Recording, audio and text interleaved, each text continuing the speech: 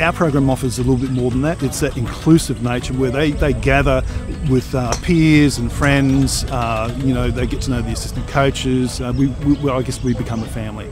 So yes, the activity of golf, fantastic. It's low impact. Can be enjoyed. We have people in wheelchairs and that have physical and intellectual issues. But it's that family, becoming a family that we offer.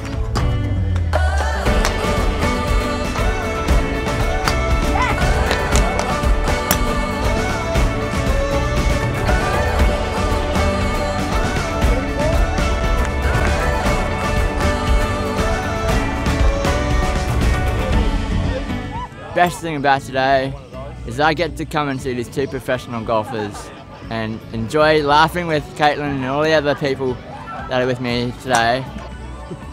See you later.